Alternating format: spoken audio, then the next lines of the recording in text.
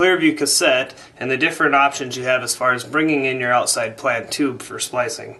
As your general cassette comes shipped to you from Clearfield, it's in this configuration with the boot on one side and your fiber being routed in and tied in from the other.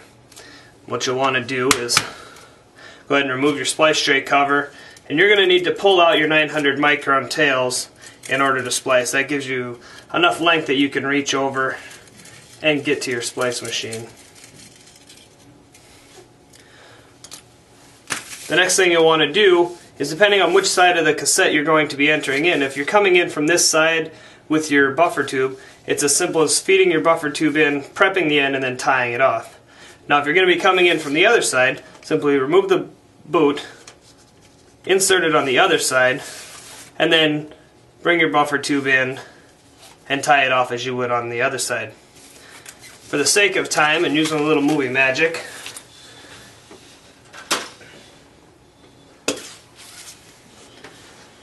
what I have here is a cassette that would be spliced in the traditional manner.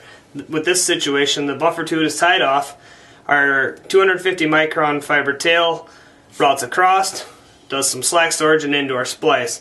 The 900 micron comes up, and then it would store on the other side, like so.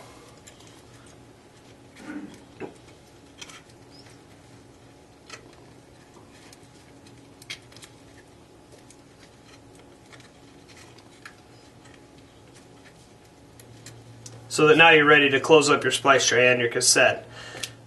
In every situation, the 900 micron is always on this side of the cassette, the 250 micron is on this side.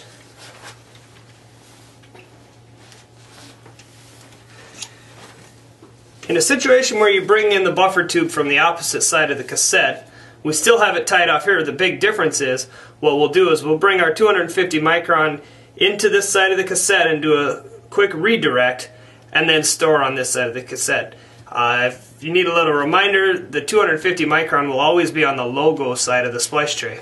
After this redirect is completed and your splices are in, your 900 micron tails can then be stored right over the top of the 250.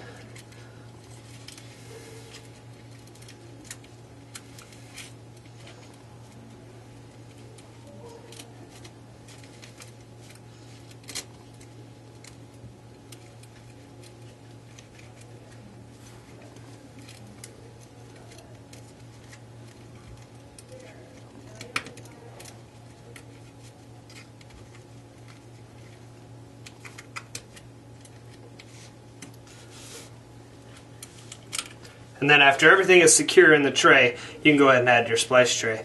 Now if you'll notice, in the end result, even though we're coming in from opposite sides, the 900 micron is always stored on this side, the 250 micron on this side. Perfect.